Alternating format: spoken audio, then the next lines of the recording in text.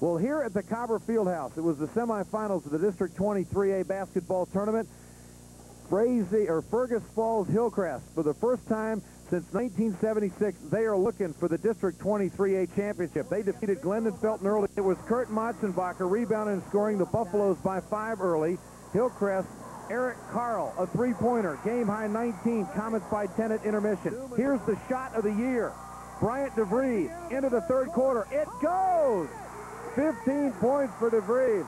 Hillcrest, Froda Loftusness hits the slam. Look at this. Nice move. Bam, puts it down. 2 of his 18, and they win it over Glyndon-Felton, 53-42. We knew the referees were going to let us play tonight. We had these guys last year against Barnesville, and they didn't really, they let them play, and we just practiced being physical yesterday. But we played tough teams like this before. We played a game against West Central, and we feel that they're a tough club as this one here, and we just had to get ourselves mentally prepared and just really psyched for this game. We were pretty loose in the locker room before the game. I think that helped out a lot.